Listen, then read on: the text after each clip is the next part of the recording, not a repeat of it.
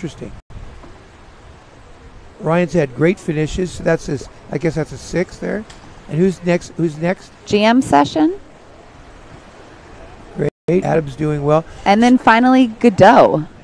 And that, this fleet is so much fun to watch because it could be any of them in 1st through 7th place at any time. And it's just tightened up. You just saw what just happened with the finishes today. They just tightened up.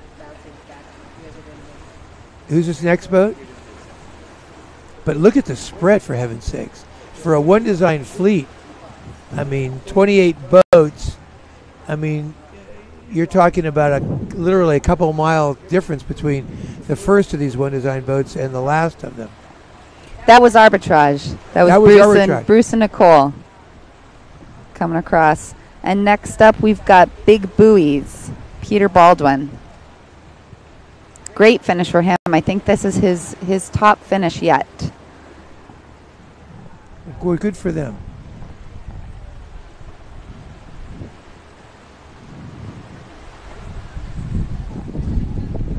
When the 105s were introduced, Rod Johnstone came out to St. Francis, and we held. He was a guest speaker at a Tuesday. It was the Wednesday yachting luncheon. Was then Tuesdays. It was the Tuesday yachting luncheon, and he brought the first 105 to the bay, and we invited the assemblage to come out in their 3-piece suits and wingtips, and they did.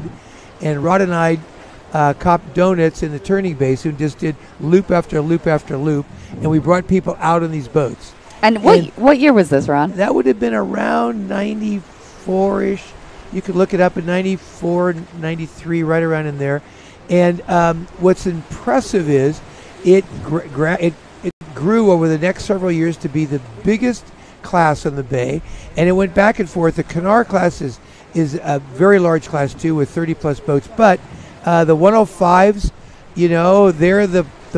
they're a very, very competitive. And we got to look at this finish here. Look at this one. We've got 4 coming in here. Look at this. We have Donkey position. Jack, Akula.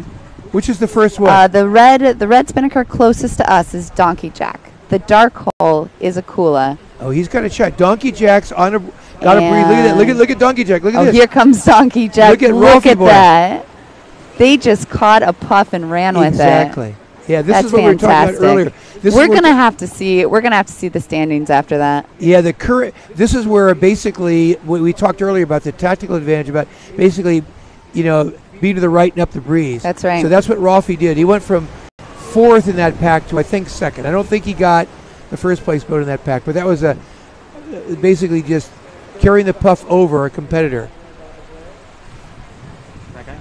Do we know who it was? Super exciting.